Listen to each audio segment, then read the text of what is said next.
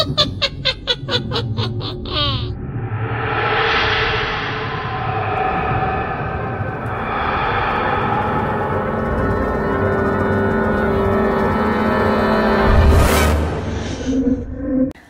guys, welcome back to my channel. I'm Juliana and today I'm going to do a review video of a very special book format and I wanted to read this one for a very long time, and as you probably may be understanding by now from the book reviews that I've been releasing through the month of October, I'm not really endeavoring in unknown territory, so I'm quite in the classics, shall we say, from the genre, but I'm doing that because for myself I didn't have the experience of reading them, and I have been wanting to read them for a very long time. So this is one of those type of books, and I'm talking about a manga, and this is by Junji Ito, and this is probably the most well-known manga from him, and I'm talking about Uzumaki, that by Junji Ito. As you can see, the name of the author, for a very long time I thought it was Junji Ito, but no, it's Junji Ito. And Uzumaki is the occidentalized, is that a word? So this is the word in Japanese for spiral or whirlpool, right? But it's more like the spiral. At least I read this in an English edition, and I think here in Portugal we don't have Uzumaki translated. I think we only have Tomie and another one. So Uzumaki, I had to buy it, I'm sorry, in English and to read it in English, but it's really easy, so don't be discouraged. But it's really easy to read in English. You will understand it very easily. And this is the I think they are three volumes in one. So this is the deluxe edition. And as you can see, this has patterns behind the title. So this is girls with very long hair in a spiral. Can you see it? And behind, it's really not really, you can't really understand what it is unless you read the manga. But as you can see, this is the back, and here is the lateral. I don't know how you call it. I'm sorry. So as you can see, I'm very excited because I really loved it.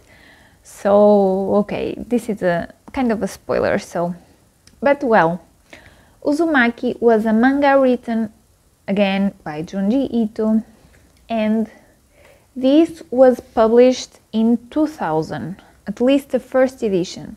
I think the English edition was published in 2002.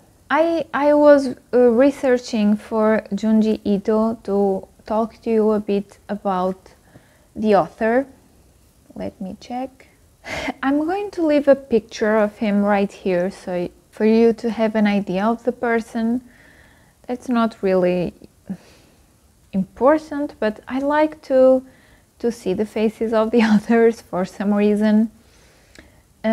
And he was born in July 31st of 1963 and is a Japanese horror manga artist. Junji Ito began his experience in the horror world at a very young age. His two older sisters read Umezu and Jinchi Koga in a magazine, and consequently he began reading them too.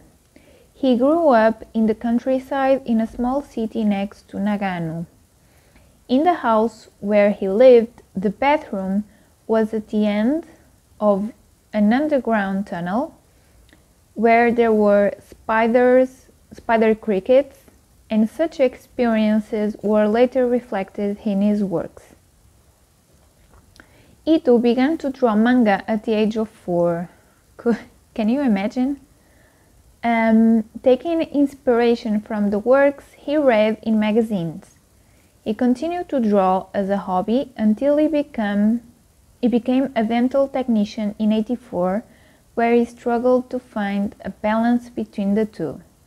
In 1987, he submitted a short story to Monthly Halloween that won an honorable mention in the Kazuo Omezo Prize, with Omezo himself as one of the judges. This story ran for 13 years and was later serialized as Tomie. So it says more, but he won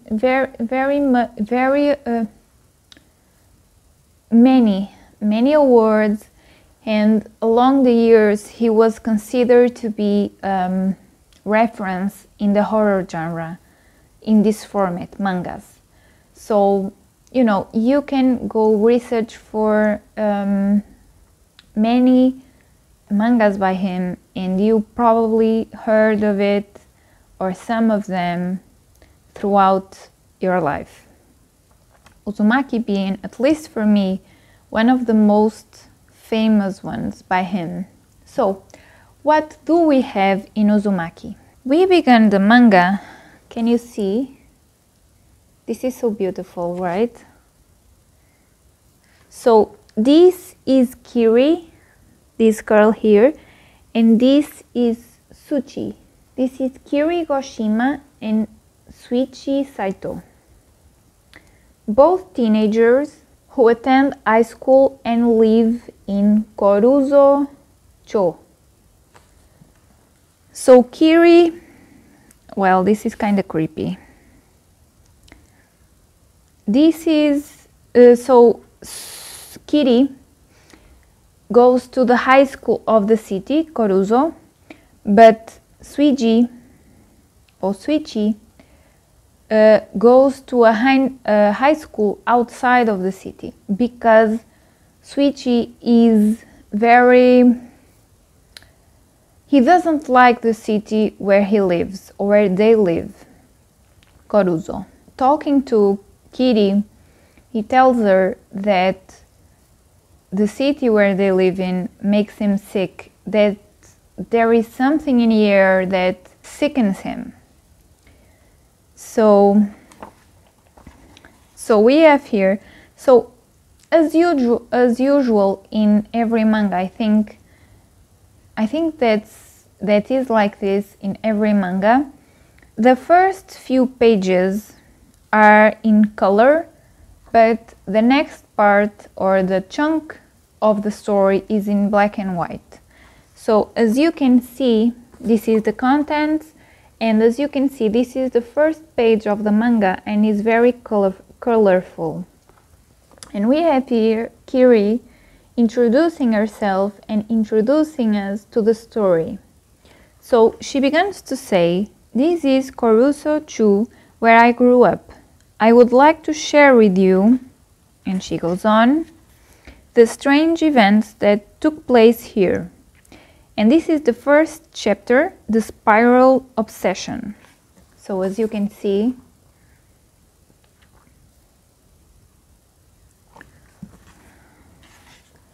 and then it shows this page colorful, and as you can see, the grass is it's all in spirals. Can you see? And then she goes on to say her name, and that she attends Koruzo High School, and that her father is a potter or a ceramist, or whatever you want to call it, and she lives with her father, that is a potter, with her mother and her younger brother. And so the story begins with Kiri after school going to the train station to wait for Suichi. No es Suichi, Suichi. I'm sorry, I don't know how well to pronounce it, but and on the way, so this is the very first story, and on the way she is surprised by this whirlwind. Can you see? And then she sees in an alley Suichi father in a very strange position, looking, because she gets closer and she realizes that he's looking quite seriously for a snail shell. And she tells this to Suichi when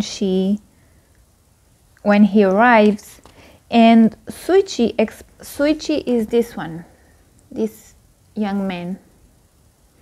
And Suichi explains to her that his father has been behaving a bit strangely, that he stopped working and he's now obsessed with spirals, or a spiral pattern. He and his mother discovered that his father has been collecting all sorts of objects in a spiral pattern, and he's totally focused on that, and he's neglecting his own family. And after this, and then we have Suichi father going to the house of Kiri, asking Kiri's father, that is, as I said, a potter or a ceramist, and asking him to do a piece with a spiral pattern, as you can see right here. So this man is Kiri's father, and as you can see, he is asking him to do work in a pattern of a spiral. And after this, as you can see, this is where Suichi father keeps his objects. So, and then Suichi, so they kind of encounter each other in other times, and Suichi is kind of explaining what has been happening in their house or in his house, and all the strange behaviors of his father. So he does things like in the bath, he circles around the water, so the water does a spiral, and then he goes in. Stuff like that, as you can see right here. So he does everything in a spiral pattern. And after a while, Suichi is kind of alerting Kiri for these strange coincidences in their town. And for many times, Suichi asks Kiri to run away from the place. And why doesn't she run away with him and go somewhere else? But Kiri doesn't really understand him, and she really also doesn't want to get out of their town. And then comes a point that Suichi father almost beats his mother because she took away all of the objects in a spiral pattern from the room where he kept them. And so he goes in a frenzy, and after that, kind of really strange things happen. So I'm going to show this. So I'm not kind of worried that to do a bit of a spoiler in the story, because this is the very first story. I'm not going to show you really what happens, but for you to have an idea what to expect from this manga, and if you want to read it or not, I'm going to show you this one. So this is really creepy. Yeah, and oh, and something that is really strange. I'm going to, let me check what I can show you. So as you can see, this is entering the second chapter, the Spiral Obsession Part 2. And as you can see, so this here is a chimney, and this is the ashes, the pattern of the ashes of the chimney. And this is a crematory chimney. After this, many people will die, and so they have the custom to cremate their the people that pass away, and every single time this pattern will happen surrounding the crematory. And at first people look at it and be really surprised, but then it kinda, oh, again a spiral, you know. And so after this, so yeah, I'm not going to tell.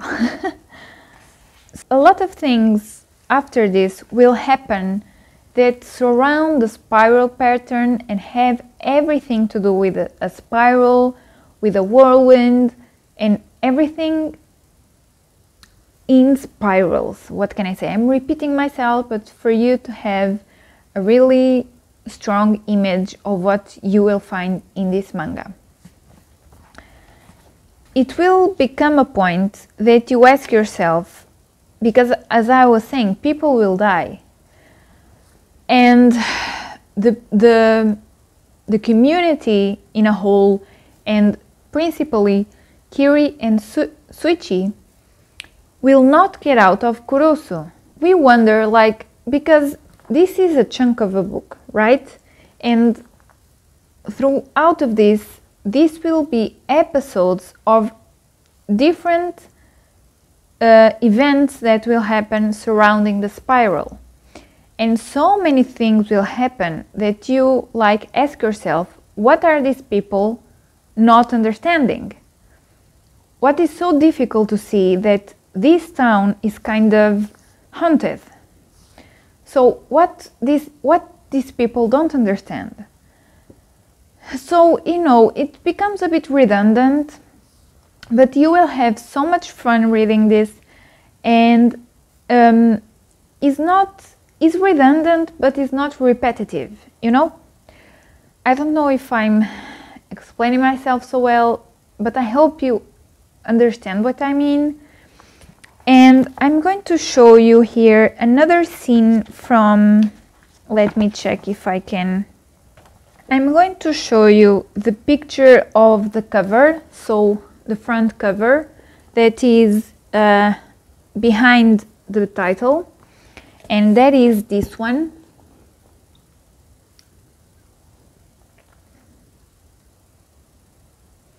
So this is an episode, I think we can say it like that, of a time where Kiri's hair grown so much and it become erect and in spirals. So this is Kiri, and this is another girl in school. So this is Kiri and this another girl, and they were kind of competing, or at least this girl was, because so Kiri was the first one to arrive to school like this, and everyone made fun of her. But as you can see, this is a bit in the story, right? So many things till this point have happened, and people still were in the town and didn't get out, and students were going to school, so a whole thing. And this girl wanted the attention that Kiri was getting. And so she somehow, we don't know really how, but she somehow achieved that her hair did the same thing that Kiri's hair. But we later find out that what was happening to them was that the hair was sucking their their vitality. Then Suichi helped Kiri and cut her hair. But this girl, you know, didn't have so much happy ending. These type of things will happen during this manga, and you will arrive at some point that you think, well, this time they got it. This time something different will happen. You kind of doubt because some other things began to happen, and I will say that they will be followed, and at the end you think that our main characters will, you know, well, maybe it's not really advisable for me to say this because maybe you will get where I'm going, and I really don't want you to, because I don't want to give any spoiler about this manga, because, and I'm not going to say what I felt at the end of the story. So, but I will say that what can I say really? No, I can't say it, I'm sorry. So you really have to read it to find out what happens at the end. And I'm not going to say the feeling that you get or anything. I really can't say it. Yeah, and at the end, something that I really enjoyed. Oh, this is the back. This is the back, so you can see the colorful pages. And at the end, you will get, so the story ends, come on. Okay, so the story ends, and then you will have a lost chapter, and the lost chapter is called Galaxies. So I'm going to show you the cover, so as you can see. And this is an episode, really fun. This is the same concept of the others, is surrounding spirals, of course, but perhaps the author didn't have quite a place to put it in the full story, so he put it at the end kind of separate. And then you will have afterward, that is the kind of explanation of how the author thought about the spiral, or how this concept arrived to his mind. So as you can see, this is the afterword, as it's said right here, and this is in a manga format as well. So the author draw himself, and he tells the story of how he was doing research about the spiral, and how he contacted supposedly, you know, knowledgeable man about the spiral. But then this is kind of fun, you know, this is more comic or with more humor than the other stories, because although every story in Uzumaki is intriguing and,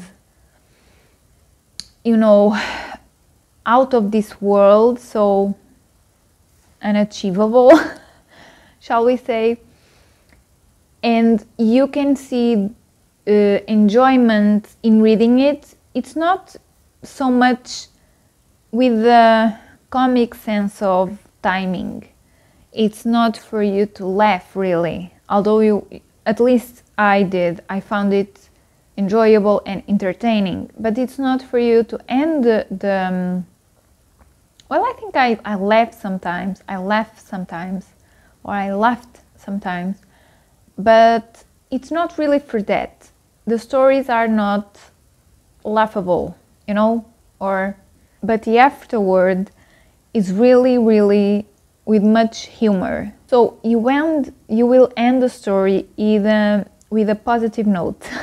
Yeah, so I really advise you to pick this one up, and well, if you are a scary cat, perhaps you will not enjoy it so much, because you will have scenes in here and draws in here that are not in a violence type of way, but are graphic and are kind of strange and horrific in a way.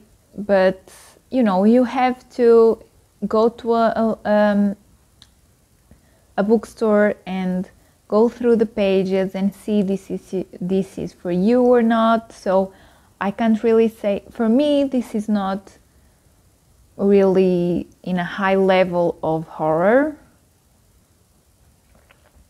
No, this is horror. I don't know how well to explain it, but this is not violence per se. You know what I mean? This is more paranormal, or strange things are happening, you know? So, yeah. Okay. So, I wanted to... Okay. I figure out right now I'm going to do a spoiler part after this point. So if you don't want to know anything about the book before reading it, please pause the video and I see you in the next one. Okay? Bye! So now I'm going to talk about the end of this manga with spoilers. For those who have read it, please let me know what was your impression of the end of the story, because I don't know if you were like me or if you were expecting the ending, because I wasn't, and I was very disappointed, because I thought in my gut, no, they will find a solution for their problem and they will save at least some people of this town. When they start to flee, or when they were trying to get out of Kurozu, I really thought they will achieve that.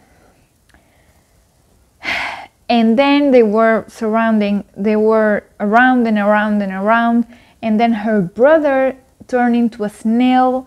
I was really sad when that happened, and I thought, no, they will come back, they will go out, they will find help, and they will come back, and her brother will be okay, and everyone will be okay.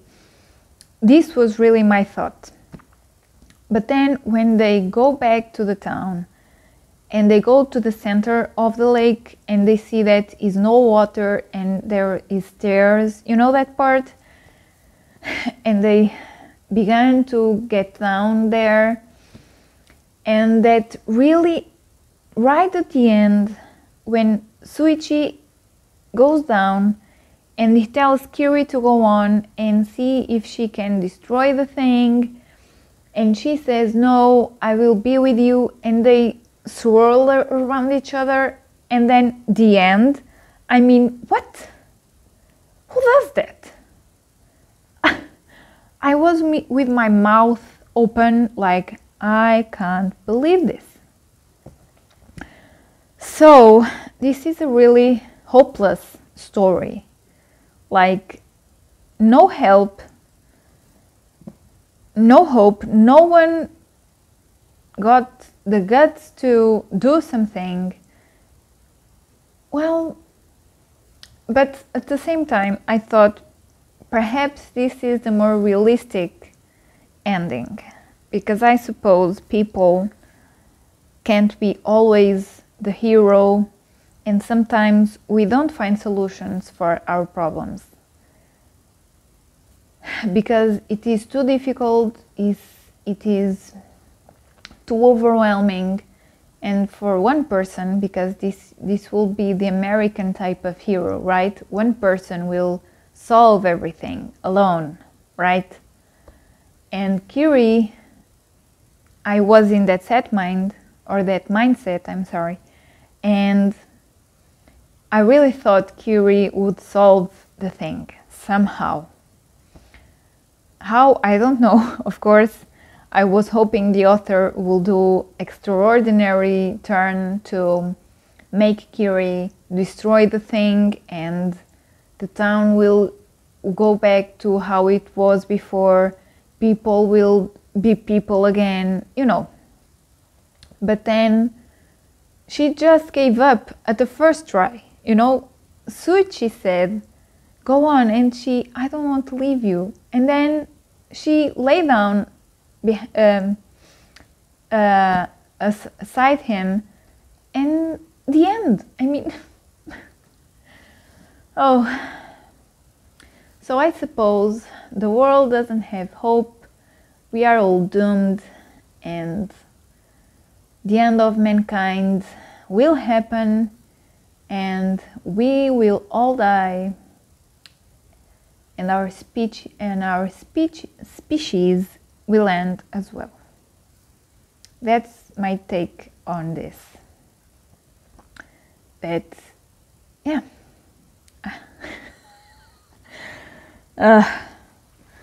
Man, I really thought this was a hero type of story, but so I suppose this is a horror story to the core, and yeah. But I had a really good time reading this. I didn't take so much to read, maybe 2 days. Yes, I read slow, so don't judge me, okay? This is a manga, I know, but it took me 2 days, okay? Or at least 2 afternoons. I wasn't reading all day the manga, so... and yeah, I really enjoyed it. So if Tomie or any other work by Junji Ito is like this, I think I really enjoy it. And I'm really excited to see what type of endings Junji Ito does.